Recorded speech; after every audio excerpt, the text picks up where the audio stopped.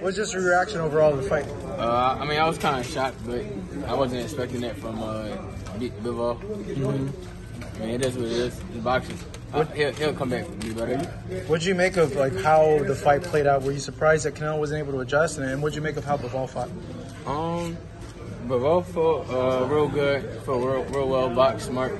He took his time. And, Canelo, I feel like Canelo when he go back and see the fight, I think he's going to change some things and not come out and throw too much power from the beginning. But that's about it. Yeah, I felt like he was he came trying out to knock out. That's it. Like from the first round all the way to the end, he just was throwing big shots and stuff like that. But I feel like he'll change it up and be more calm. How do you feel that everybody now say Canelo's not good? He's number 5 pound for pound. He's still pound for pound king to me. No, you got to make sure Canelo still definitely pound for pound.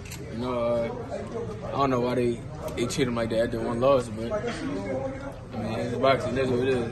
They ride one wave and then hop on to the next one. You fighting the title? You fighting the title eliminator. So are you going to be Jaron Spence's next mandatory after this fight? Yeah, hopefully. Yeah, that's what we want. So hopefully. Do you think he should stay at 68, Canelo? 175 is too big? No, I think Canelo is fine at 75 and 60. It don't matter what way he go to. I think he's fine. Yeah. From all of the top fighters, who do you see giving you the first shot at greatness by actually fighting? Out of the fighters, the top guys. Yeah.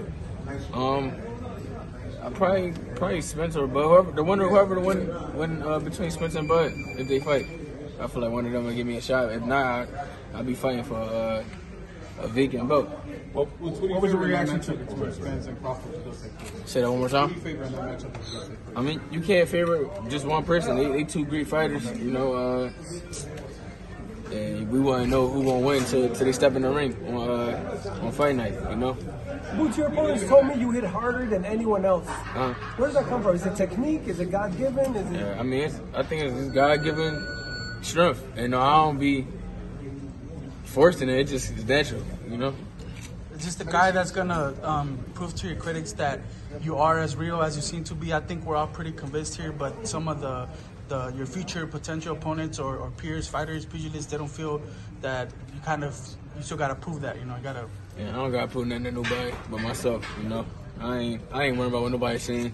None of that stuff bothers me. As long as I'm doing my thing and winning and putting myself in position to win the world title, that's all that, man. I ain't worried about what nobody else got to say.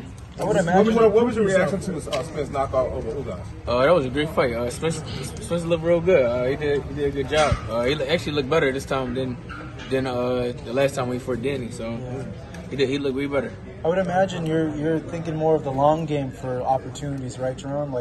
3-4 years is when you'll get the opportunities that you're looking for, just based on how the title picture is. I feel like I'll get my opportunity sooner than that. Yeah. I feel like by the end of the year, maybe 2023.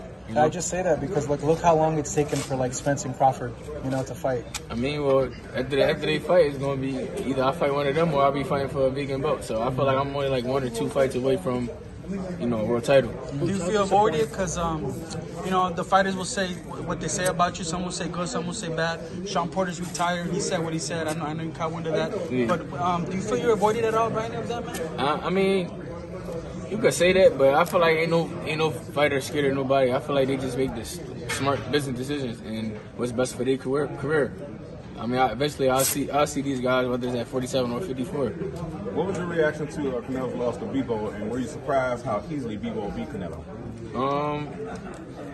I wasn't. I mean, I was surprised about that. I was shocked. I didn't think Bivol was going to be able to do that much with Canelo, but he shocked us. Well, he shocked me for sure. Is he far from the prototypical European fighter? Is he far from the? Say that one more time. Is he far from the prototypical European fighter? Like his style, is it different from a Russian-based fighter? I like his style. He actually good. He's sharp. He take his time. He real technical. So I think I like him. I like he gained a fan. Boots, do you always wrap your own hands? Yeah, I always wrap my own hands. Why is that? Yeah, you're one of the few. I've only seen Manny. I've been doing this since the amateurs. I've been wrapping my own hands. I don't like how like some people make it too tight, and you gotta redo it and stuff like that. So I know what I like, so I just do it to do it to my feeling. And Boots, what's the difference with you and Terrence Crawford? The difference? We got two different styles. A lot of people say we fight alike, but we don't fight alike. I got my own style. He got his own style. But I feel like I'm just sharper, smarter, stronger, wiser. I'm great at everything. I'm naturally gifted on both sides, power on both sides. I can fight. I can fight on one side for a whole fight if I have to. So. If you can't get the champions right now, do you want Virgil Ortiz or Conor Ben? What's your thoughts on those fights? No, it don't matter to me. They already know that any and everybody. I don't care who it is. They can line them up and we'll knock them down.